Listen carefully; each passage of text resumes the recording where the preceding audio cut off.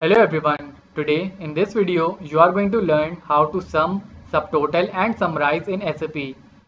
In this video I am using the transaction code MB51, but whenever you run any transaction code and extract a report and you observe that this subtotal function is not working, then you can make it work by simply selecting any column, numeric column, and you can press this sum button. Once you press the sum button, you are going to note that you will get the total of that column at the end, and you will also note that this subtotal function is now working. Now you can press onto the subtotal button.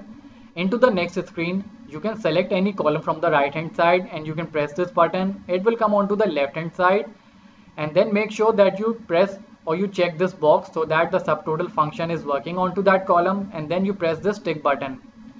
Now see, since I applied the subtotal function onto the material number, so it is giving me the subtotal for the material column accordingly.